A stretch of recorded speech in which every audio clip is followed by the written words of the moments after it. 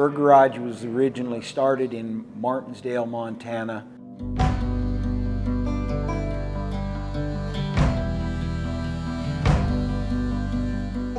J.O. Berg bought that garage from a family down there, and then my grandfather, after World War I, came back and worked in that garage and then expanded up here to White Sulphur. And then we actually had the garage in Martinsdale where the bar is now, was also a Berg Garage.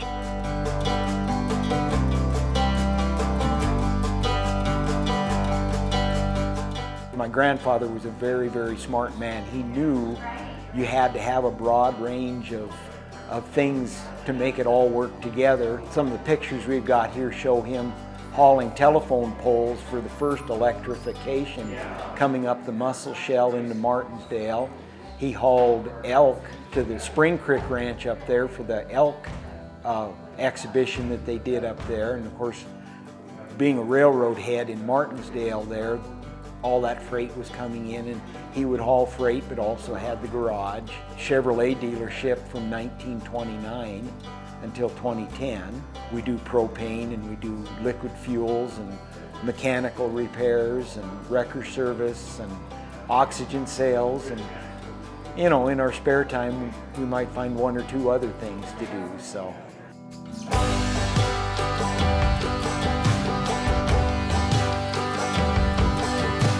Well, one of the cool things in Grandpa's diploma, he went to Inland Auto School in Spokane to learn the automotive trade, and in his diploma it says he was, it's worded, he's certified in the repair, construction, and driving of automobile cars.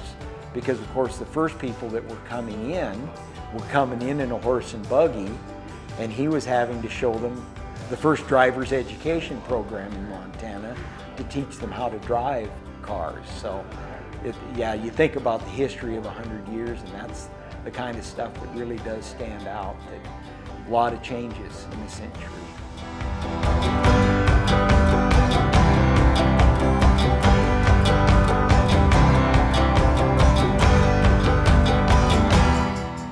That's the thing, 1941 and 1957, and both of them sold new out of here when we had the Chevrolet dealership, so they just kind of came back home and they're still here. We've got 9 people on staff between all of the endeavors we're doing. But yeah, we're open 6 days a week from 7 a.m. to 6 p.m. We do take Sundays off. We still pump gas for people when they pull up to the pumps. And then of course wrecker service and that type of stuff calls you out in the middle of the night more often than not too.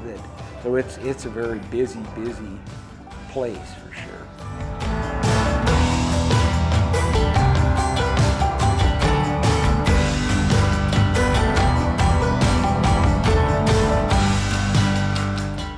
It's humbling.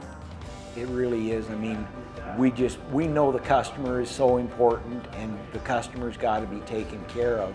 And it isn't like we're trying to really show off or do anything else. We're just trying to meet the needs of the community, and I guess we've been fairly successful at it over a few years here. So, take care of the people. That's, I think, ultimately how it works, is if you're going to take care of the people, they're going to stay with you, and we're so appreciative of that.